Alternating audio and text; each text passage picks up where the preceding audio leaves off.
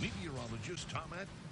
The lights are on, but now it's time for the official tree lighting ceremony. We head back downtown to Jill McCormick, live at Perry Square and Downtown Delights. Jill? Dave Zimmer, the Sunflower Club with Mr. Bill Vico. Yeah, how many times in your career can you say you're sharing the stage with Santa and Mrs. Claus and the City of Erie Mayor Joe Schimmer? It is time to light the new tree, so I'm going to get out of the way and let's light that tree. And Mrs. or Mr. and Mrs. Claus, come over to this one.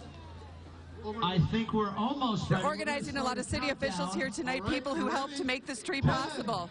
9. The countdown begins. 7, 6, 5, 4, 3, 2, 1.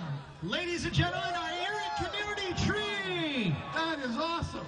Oh, wait a minute, Santa. Wow, what a sight. In downtown Erie at Perry Square, the new community tree lit up for the first time. We forgot something. But it's not over yet. You guys can help me with this. We have a star on the top that has to get lit up. Ready? 10, 9, 8, 7, 6, 5, 4, 3, 2, 1. Happy Holidays, Erie! There it is, officially the holiday season in Erie.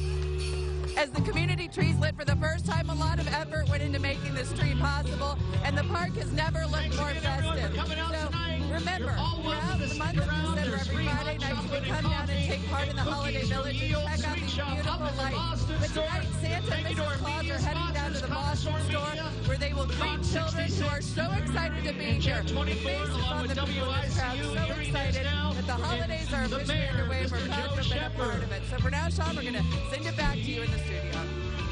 All right, thank you, Jill. Huge crowd downtown.